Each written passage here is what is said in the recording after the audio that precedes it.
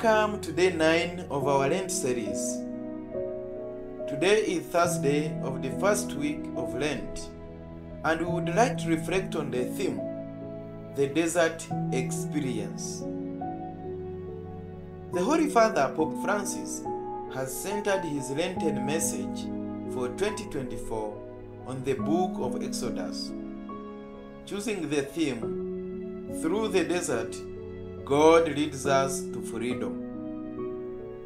This theme encourages the faithful to recognize that Lent is a journey from bondage to spiritual renewal and freedom.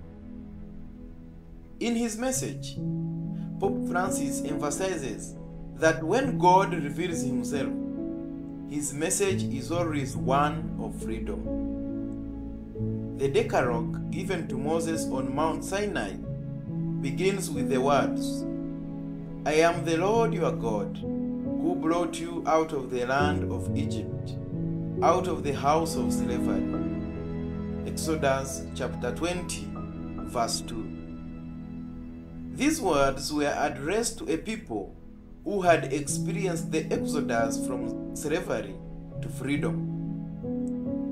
Lent, therefore, becomes a season of grace, where the desert can once again be the place of our first love, drawing us closer to God.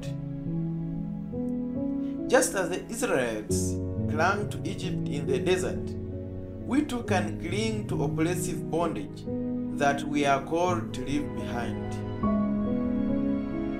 Lent invites us to open our eyes to reality, to hear the cry of the oppressed brothers and sisters, and counter the globalization of indifference.